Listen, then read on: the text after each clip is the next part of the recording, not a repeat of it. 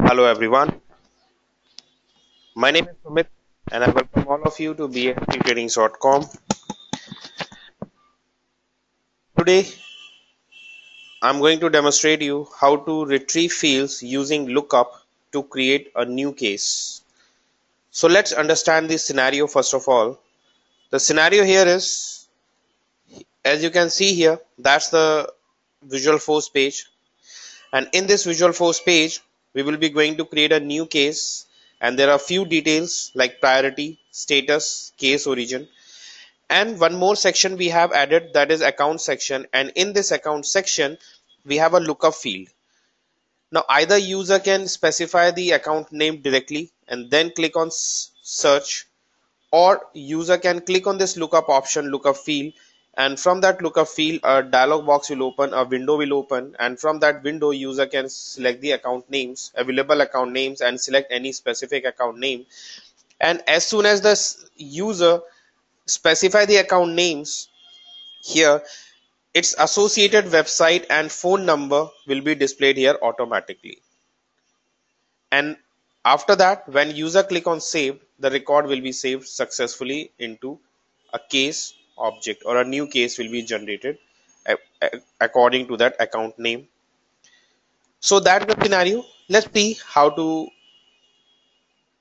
complete this scenario by using a Visual Force page. So first of all, let's create a Visual Force page. So I create a new page, apex slash, and pull. I'll give a name to this, pull lookup, pull lookup example.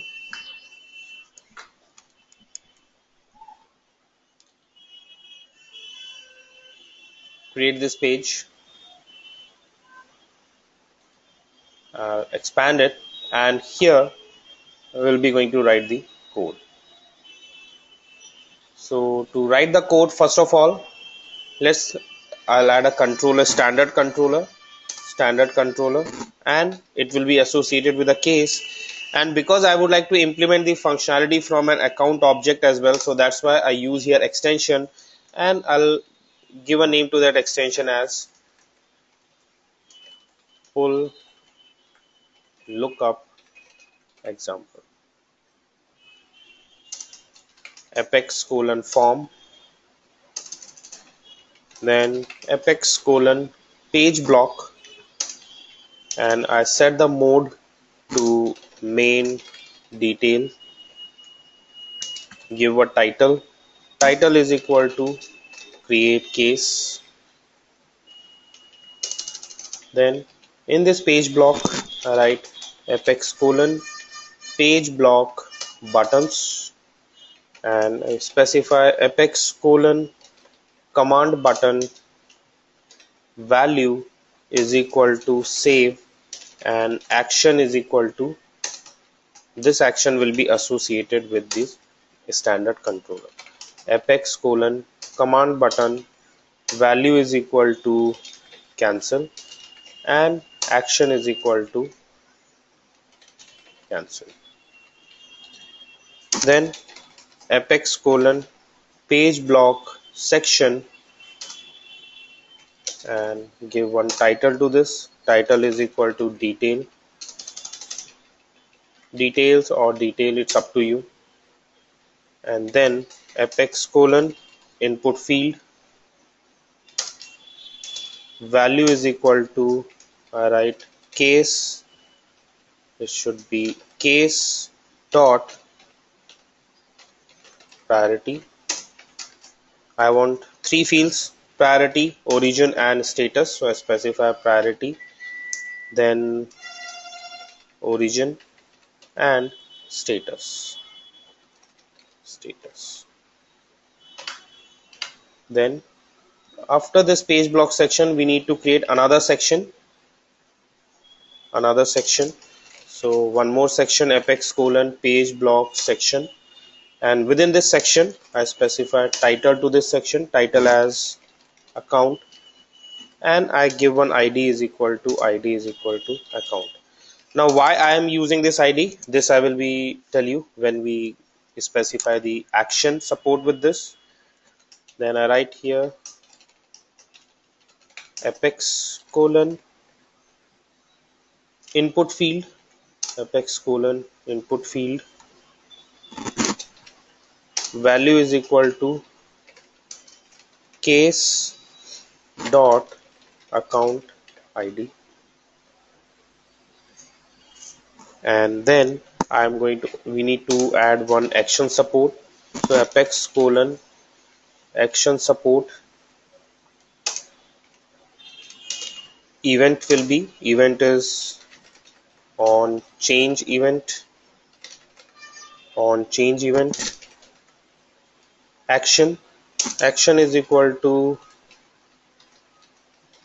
account selected. Now this action is not available, so we need to specify this action, and I use here re-render. Re-render is to refresh. Basically this is for refreshing, so I write here I want to refresh account, or I want to refresh this section. That's why I have specified here account comma msgs. This is a message section which we will be going to define a new section, and status is equal to state.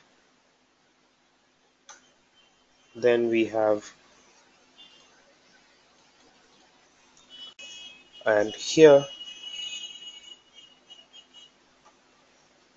so after this section has been closed, then I write apex colon output field value is equal to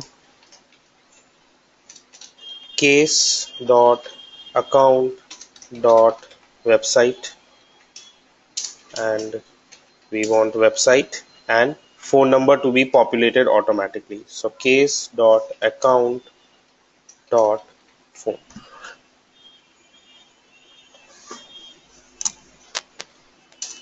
and apex colon action status, this is to display the status.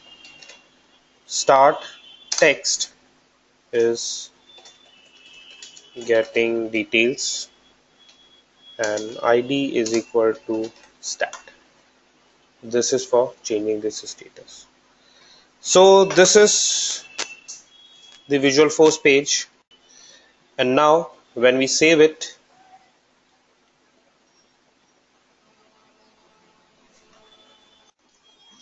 then because this extension does not exist, so I create this extension, and in this extension we need to specify the code for searching the records. So it is asking for this method, so we create this method, and this is the default extension, this is the default method. So expand it, and we have pull lookup example. Then in this pull lookup example, in this apex class, we implement our own business logic or custom logic basically, and here I specify private apex pages dot standard controller stdctrl,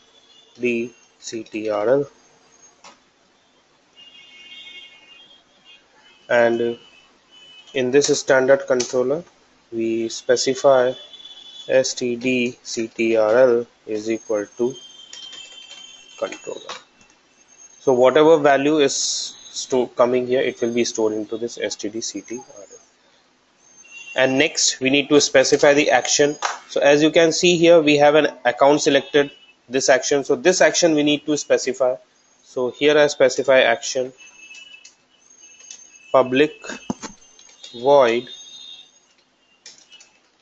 account selected, and in this account selected we'll be going to get the data. So here I specify account selected, and in this account selected, first of all I created a new instance of the case to get the records, and then I check if not string is blank dot cs dot account ID, it will look for the website phone from the account where ID is equal to cs dot account ID. So this is a SQL query, and it will get the website and phone from the account where ID is this one, it is equivalent to the case account ID. Else it will set the account is equal to null, and here if account is equal to null, If it is not equal to null, it will display the records and it will display the messages. So let's go and test it. So the programming is done, coding is done. Now it's testing time. So in order to test it, I'm just going to add the account name here. So for example, I specify the priority is high, case origin is phone, status is new, and I either we can click on this account name, we click on this option and we'll get all the account names. You can see the list of accounts, or also we can specify here BISP, and if I click on outside, we can see we are getting an error message that multiple items found. Select from drop down or click icons to refine search. Why this is coming for? Because we have got multiple accounts, multiple account names with VISP. So we need to specify any one of them. Then only it will be display here the website and phone associated with the account. Or we can click on here again. I'll clear it and then look for account again. And now if I select express logistic and transport, you can see it's getting the detail and it will display, pull the website and phone, and it will display the website and phone number here of this this particular account name. And now click on save and the case will be generated and it will be stored under cases successfully. You can see the case has been generated. That's the case ID and that's the case number. So like this scenario, how we can pull the data by using a lookup field, by using a lookup option on a Visual Force page. That's all in this video. If you have any queries, you can visit our website www.bisptrainings.com. You can subscribe our YouTube channel for more videos on Salesforce. You can contact to us for a customized training on Salesforce. Till then, have a nice day ahead. Goodbye.